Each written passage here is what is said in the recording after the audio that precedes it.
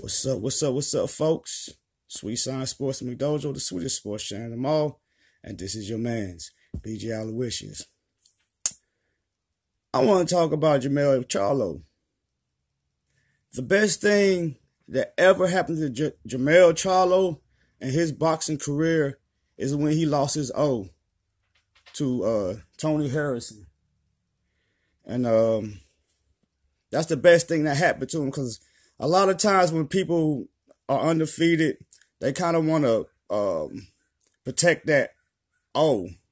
You know what I'm saying? So sometimes their matches will be set up where they can win the match, where there are more odds to be able to win that match or whatnot. You know what I'm saying? But with that O gone, there's nothing to protect.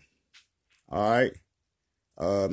There's nothing else to protect. So now, now Jermell, he can go for the gusto. So if you look at what he did after he lost to Tony, he went and defeated Cota in the third round.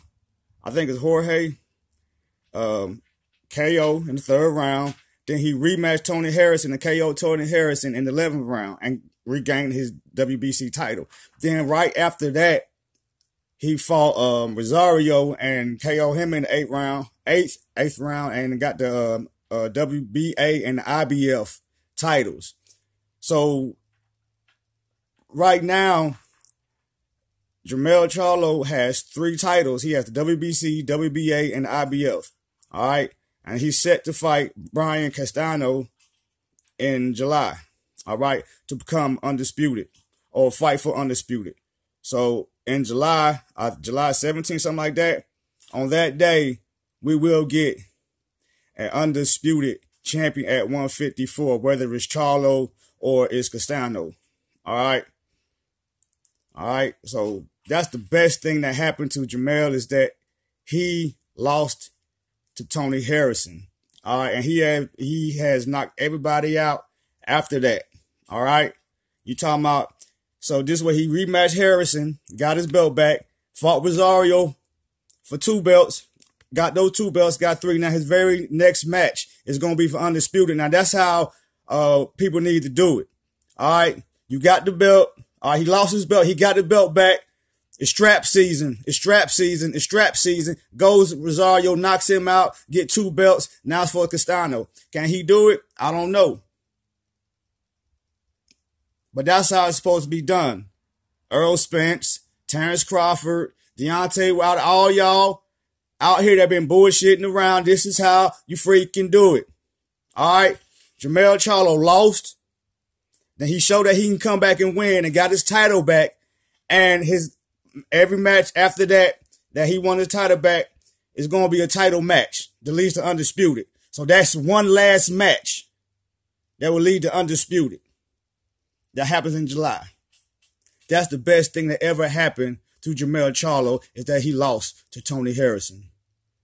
I personally thought he won that match. Personally, I may be wrong. I might saw something different, but I thought that he won and Jamal lost to Derevchenko. But besides that,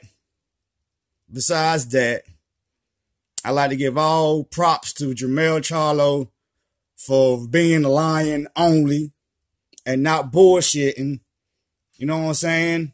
And getting over the mystique of having that O and building a legacy. All right? And that's what he's doing. In the 154 weight division, junior middleweight, or whatever they want to call it, super welter, whatever they want to call it, it's going to be undisputed. Jermell Charlo or Brian Castano.